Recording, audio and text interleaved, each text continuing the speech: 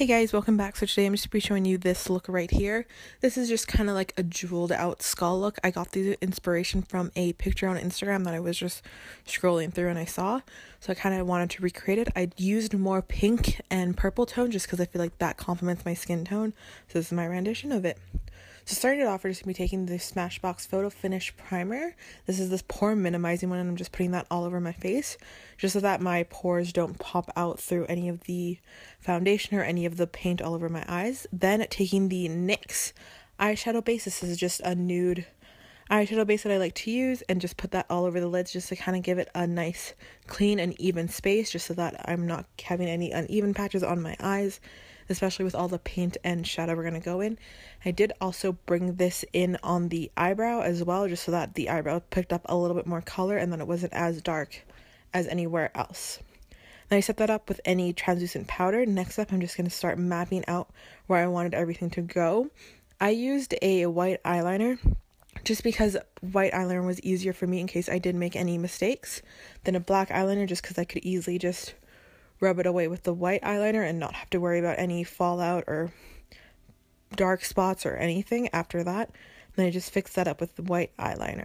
After the white eyeliner, I just took any old black eyeliner and just kind of outlined where I wanted it to be again, so kind of sticking within the white lines and just outlining that all together.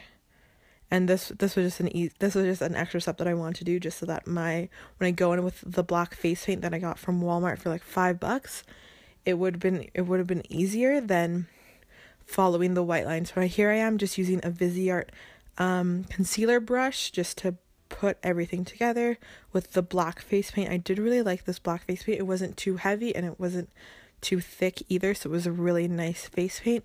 Then I started gradient it through, so I like to blend it more inwards towards the eye, so it kind of gave it that more gradient effect. And this I just used slow motions with whatever product I had left on the brush. If I did pick up product, I picked up very little at a time and just kind of blended that all throughout, making it more of a gradient effect. Next up, I did take another face paint. This was a face paint palette, another one that I got from Walmart, and just kind of took purple and kind of started that through. The first time I picked it up, it was very rough and it was very like heavy, so then I added a little bit of oil to it from some face oil, and it made it a little easier to blend out and a little easier to work with. So I just kind of put that wherever I finished up with the black, just kind of made it more towards that gradient effect that I was going for with this look, and just doing the exact same thing that I did with the black. Next up, I just took any old light pink and put that on the lid. I was originally planning to go with a lighter shadow on the lid, and I blended that out with a makeup sponge. So just any old cosmetic wedge, just to make no harsh lines or harsh edges. Now we're going to go in for the shading, so I used the Kat Von D Shade and Light Eye palette and the Anastasia Self-Made. I started off with the black from the Kat Von D palette and just put that wherever I put the black face paint and just shaded that in. The black eyeshadow from the Kat Von D palette is my favorite. Then took deep purple from the Anastasia Self-Made palette and put that anywhere I took the purple face paint, and this was another really great shadow. These shadows are two of my favorites. And then I took this Too Faced Sweet Peach palette and took that purple shade in there and put that all over the lid, because I was kind of thinking I should go with the darker look on the lid, and I just took that on any old flat shader brush and put that all over the lid wherever I had that kind of pink white face paint, and then blended that all out with my Sigma E40 just to make sure all the shadows are together, all the paint is together, and that there's no harsh lines or harsh edges. Then I took any old makeup wipe, just because I was dealing with a lot of black. I did experience some fallout, so I just took that and rubbed that wherever I found fallout.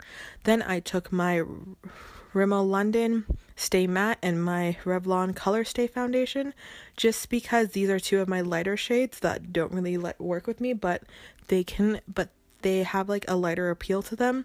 So I put that on my face just because it did give me that lighter look. So I just took that on a Viseart foundation brush and then pounced that in with my beauty blender, just because it's more of a paler skin. And then I just blended that out with my beauty blender and kind of washed out for wherever the paint was. And then set that with the Rimmel Stay Matte powder on a e.l.f. brush and just setting that all over just so that nothing combines. Then I started filling in the nose. This one I used the Sephora eyeliner in black and then went in with a little bit of face paint just to kind of make it look all smooth. Now we're going in for the jewels part. I just used any old like scrapbooking gems and just used eyelash glue to stick them on my face. I didn't really have a plan for this part. I just didn't want too many colors to be all together. And then I just continued sticking this on. This part definitely took the longest. Just because I had to let the glue get a little tacky, just because if it didn't, it would constantly fall out. So this part definitely took the longest. I decided to put some on my forehead too, because the picture that I was working on did have them on their forehead. So I was like, oh, I'll try it on my forehead. And then I did it under the eyes as well to kind of look like tears as well. So I was really happy with this. And then I went in on the mouth. For the mouth, I tried to stick more for kind of triangular shapes just to mimic the teeth. And I just put that all over my lips. Again, using the eyelash glue and everything. I think next time I would definitely fill in my lips with like a dark color. Then to move into the teeth, I took a black eyeliner and just kind of outlined wherever the teeth was.